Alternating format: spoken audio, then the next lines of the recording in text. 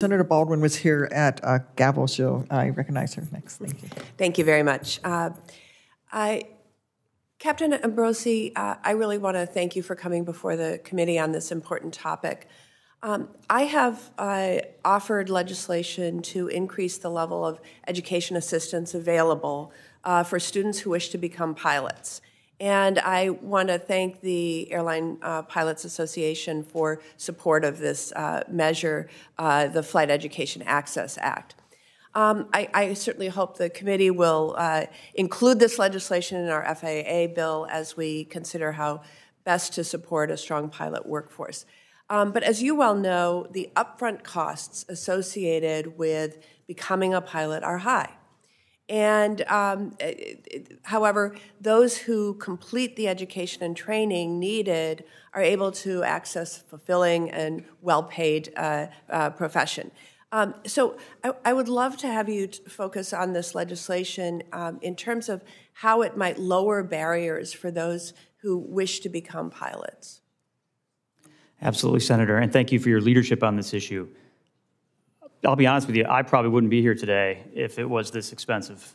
Back when I started this process over 30 years ago, it is expensive, and we need other professional professions can access federal student loans. So we need to be able to do that in the aviation community. So we absolutely support that, and it will not only allow more diverse workforce as well, because everybody will have access to that funding. That's great. With regard to that diversity, Ms. Van Meulen, I understand, did you also serve on the Women in Aviation Advisory Board? Yes, Senator, yeah. I did. So the report released last year, pointed out that we have a lot more we need to do. And one of the recommendations in the advisory board's report was to increase the level of education assistance for those who wish to become a pilot but may not have the resources needed for significant upfront costs associated with the education and training. Do you believe this legislation, the Flight Education Access Act, could lower barriers for more women to become pilots?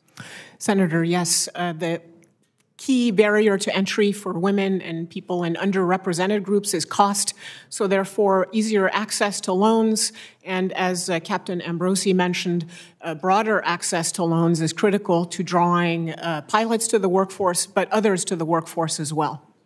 Yeah, this may be just an obvious question, but we've all talked about the high costs associated with the studies. I guess Dr. Ludi and Dr. Utash, do you want to detail some of those costs? What are we talking about?